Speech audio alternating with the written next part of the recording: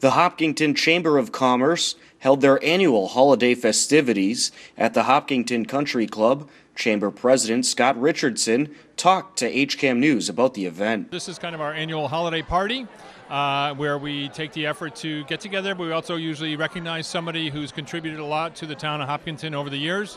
And this year we're honoring Ron Eldridge for his many years of dedicated service to the town.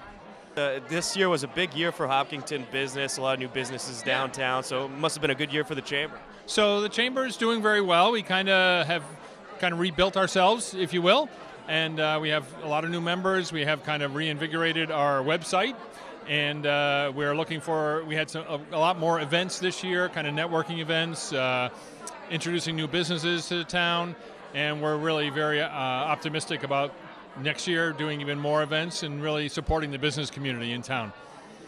Can you give us a sneak peek to maybe anything that's going to happen in the next year? So, well, again, if you've been following what's going on at the planning board, there are a lot of new projects being planned in town, and certainly in any commercial development, we're 100% behind. One of our goals is to increase the commercial tax base in town to help offset the residential tax base. So that fits into one of our objectives. The governor can only be elected for 1 year at a time, so he and this other guy trade off, and they keep getting elected each other. Chuck Joseph also gave a brief history lesson about Hopkinton. Be on the lookout for the entire history lesson and presentation honoring Ron Eldridge, airing soon on HCAM. Vice Admiral of the Navy, he goes back, he becomes a Vice Admiral of the Navy. Connecticut still loves this guy. They elect him governor while he's in London.